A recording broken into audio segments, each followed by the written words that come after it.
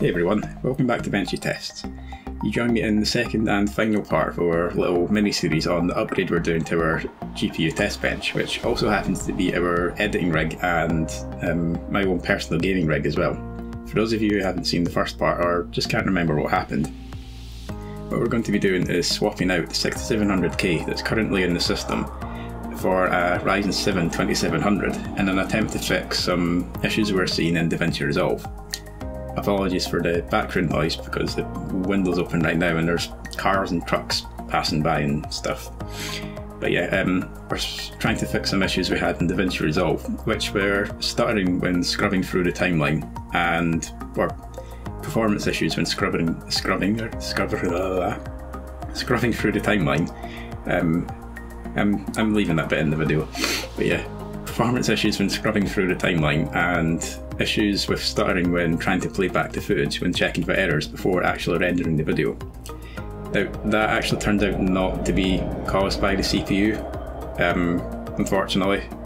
So yeah, I'll go into a bit more about that later on. We were running 16GB of DDR4 RAM at 2800 MHz. It was a 2400 MHz kit, but we overclocked it to 2800 MHz with CL11, 13, 13, 31 timings. Now, that actually turned out to be unstable. I went back and tested it on the 6700K system as well, and that also turned out to be unstable with those settings. So we ditched that RAM and swapped it in with some Micron D-Die based DDR4 RAM, 16GB as well, same capacity. Also a 2400 MHz kit, but we overclocked that to 3000 MHz with CL 16, 18, 18, 38 timings, which were stable at around 1.47 to 1.48 volts, which is perfectly safe for DDR4 voltages.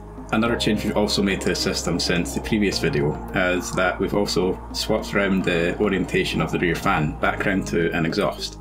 We had it as an intake before in an attempt to give more air to the CPU rad for hopefully better cooling, but we never actually tested that. So for now, considering that a rear exhaust is the recommended configuration for a top-mounted rad system, we've gone back to that as an exhaust. So yeah, now that we've got that out of the way, what we're going to be doing today is going through an initial test build of the system. Now we're going to do that on top of the cardboard box the motherboard came in, so that we can just test out the parts, see if they all work together, see if everything's working fine before we actually go to the effort of putting it into the system.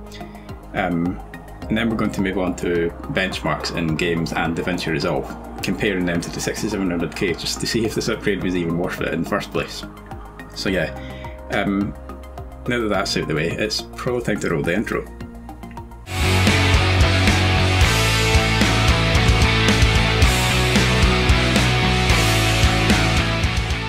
So, you join me in my illustrious garage here. So apologies first up for the background noise because this is my garage and there is a main road not too far from here, so you're probably going to be hearing a lot of background noise, which you'll try to deal with as best as I possibly can. So yeah, I'll get to building that and then we'll get an initial boot to see if it's working. So yeah, I'll fast forward it for here on.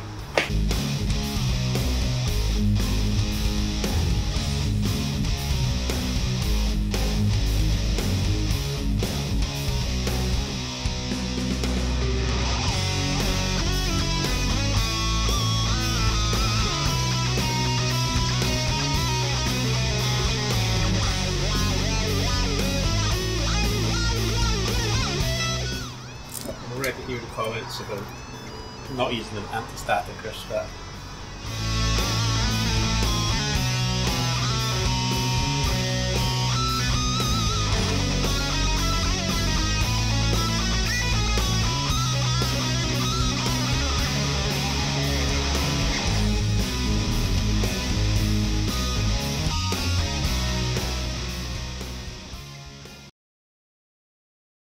Right, so there we go.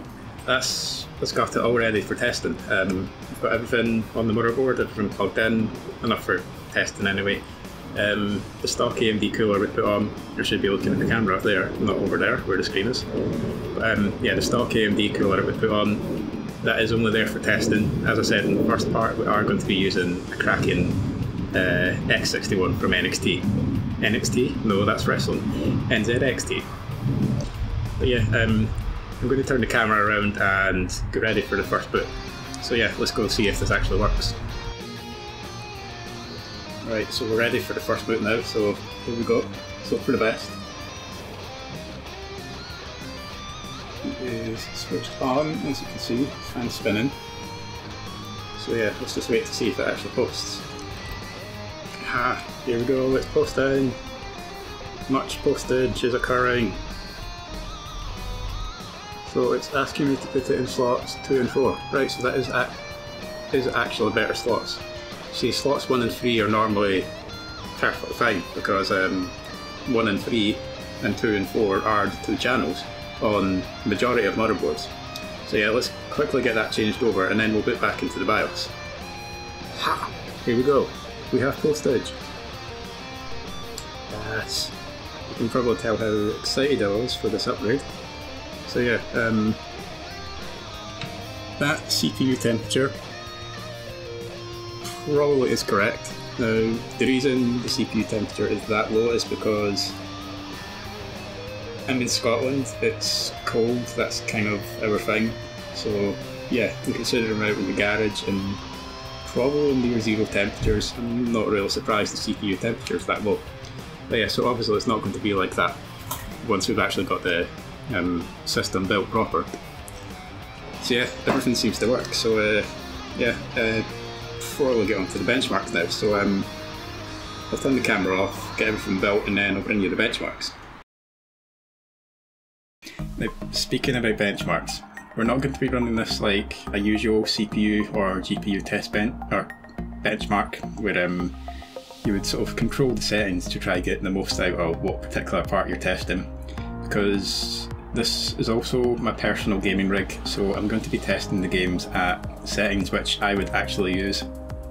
So for pretty much every game, the GPU, the GTX 1080 that we're using, is going to be the bottleneck of the system, not the CPU.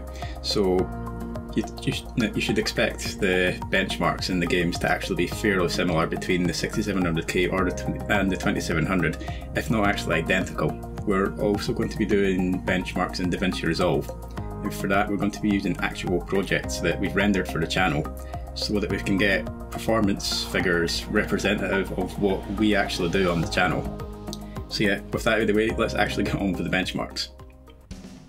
Cinebench R20 is a tile-based rendering benchmark, meaning that the image to be rendered gets split into separate tiles, with each CPU thread being allocated a single tile to work on. And given that the 2700 not only has double the thread count of the 6700K, 16 versus 8, it has twice the physical cores, so despite the deficit in clock speed and IPC, it pulls far ahead of the 6700K in tile-based rendering applications, such as Cinebench R20 and Blender for example. The 2700 across 3 runs managed an average score of 4,106 points, putting it a massive 61.78% up on the 6700K score of 2,538. A huge improvement, but not one that particularly matters to us. Not yet anyway, as we don't do any tile-based rendering here outside of CPU benchmarks. Firestrike is a synthetic benchmark built to showcase DirectX 11, but given that it's a synthetic benchmark, it isn't necessarily representative of real-world gaming performance. It provides a combined score at the end of the test, made up of 2 graphics tests, a CPU-based physics test, and a combined test using both the CPU and GPU. We ran the benchmark 3 times and averaged the scores, as Firestrike has a lot of variance run to run in scores. The physics portion of it, we were expecting a big gap in favour of the 2700, which it managed to achieve with a score of 21,817.67 points, putting it nearly 50% ahead of the 6700K, showing just how much more power the 2700 has in synthetic benchmarks with its 4 extra physical cores. The 2700 was 3% down in graphics score compared to the 6700K, and only 1.24% better in combined, which is within run-to-run variance, so is effectively equal.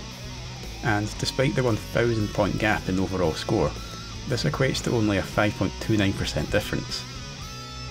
Kicking off the gaming tests is GTA 5, which we're running with max settings at 1440p, with 2x MSAA and TXAA enabled as well. All advanced settings are off or at their lowest settings, as they cause a huge drop in GPU usage on both configurations for some reason. Neither CPU had any issues here as expected due to neither actually being maxed out due to the GPU bottleneck. The 6700K did however see higher usage during the test though. That said, the 6700K managed a slightly higher average frame rate of 88 versus the 2700's 83, putting the 6700K 6% ahead. 1% and 0.1% lows were also a bit better on the 6700K, with 6.78 and 9.62% increases over the 2700 respectively. As said, both of these configurations ran great, so in our case are in effect equal. Rise of the Tomb Raider saw another drop in performance for the 2700, with more of a gap between the two than GTA 5 showed.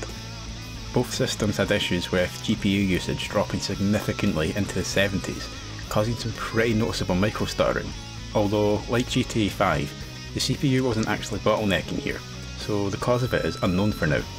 The stuttering with the 6700K though was noticeably less severe than the 2700, evidenced by the much better 1% low, 47, 20.51% ahead of the 2700's 39 FPS. Although according to the frame time graphs, with the 6700K there were single spikes in frame times more significant than those of the 2700. 0.1% lows and average frame rates were effectively equal here though. Doom, as you've probably guessed based on the previous two games, performed pretty similar on both CPUs due to the 1080 yet again being the bottleneck in performance. The massively different 0.1% lows were most likely due to the 2700 possibly spending more time in cutscenes, which is down to human error due to us not actually skipping them fast enough. So the 0.1% lows here can be disregarded. There was less than a 3% difference between the 2700 and 6700K in average and 1% low frame rates, which won't be noticeable at all due to the really high frame rates both can achieve anyway. The 6700K was actually stuck at the game's 200 FPS limit at times throughout the test. According to CapFrameX, which we used to get our benchmark data on this game, the 2700 did in fact have a couple of spikes in frame times of 87 milliseconds, with one of 51 milliseconds. The worst that the 6700K had was 48 milliseconds. Both had smaller spikes throughout at times, although neither had any that would actually be noticeable due to how high the frame rate is.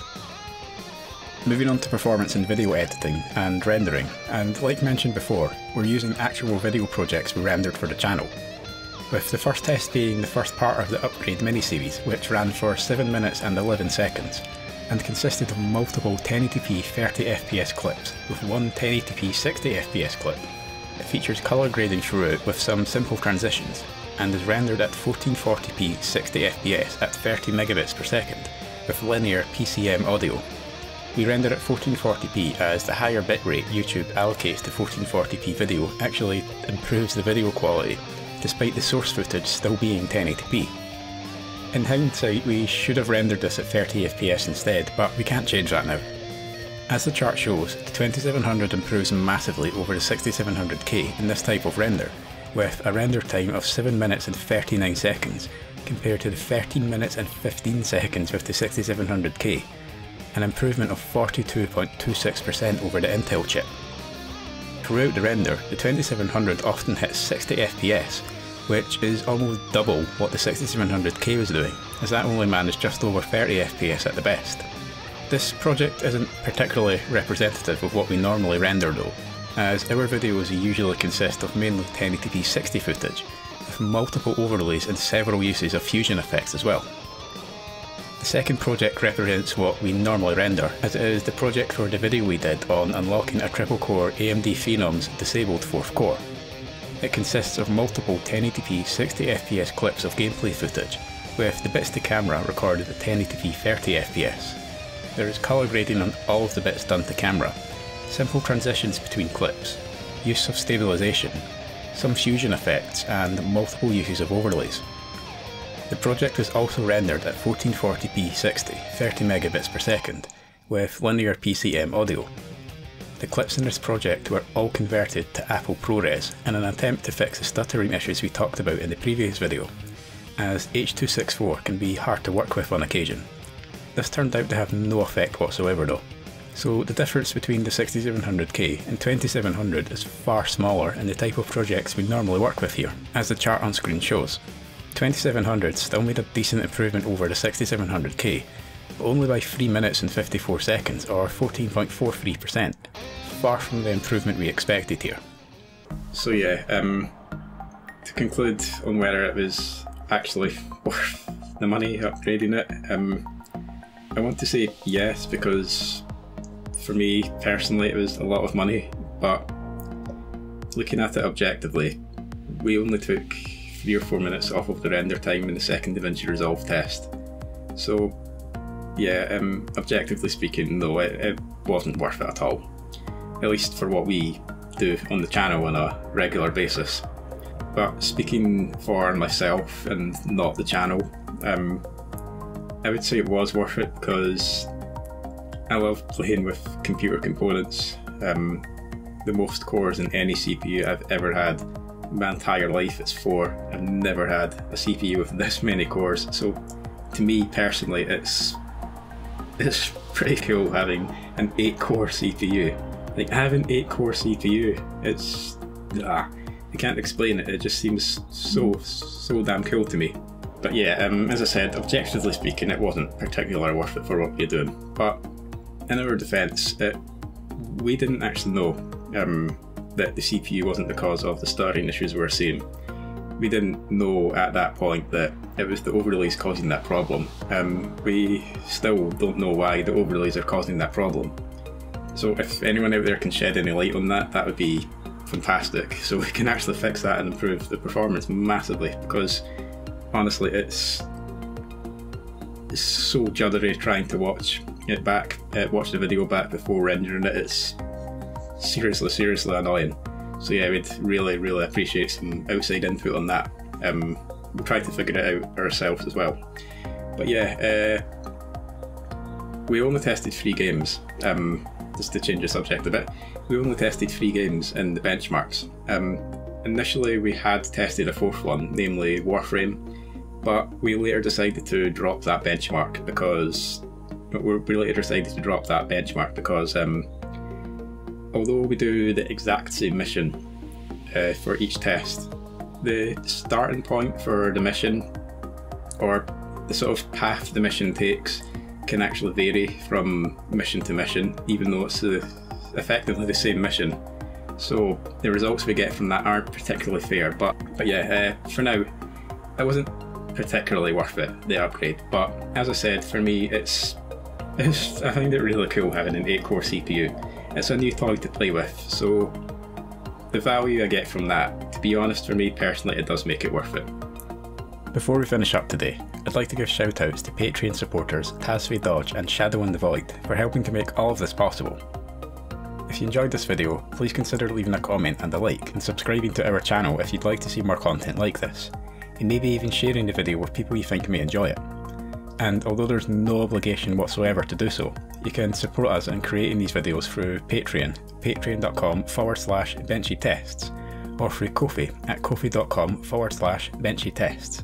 And if you do decide to become a patron, you'll gain early access to all of our videos for as long as you remain a patron. So thanks for watching our video, it really means a lot to us that you take the time to watch our content. Hopefully we'll see you in the next one.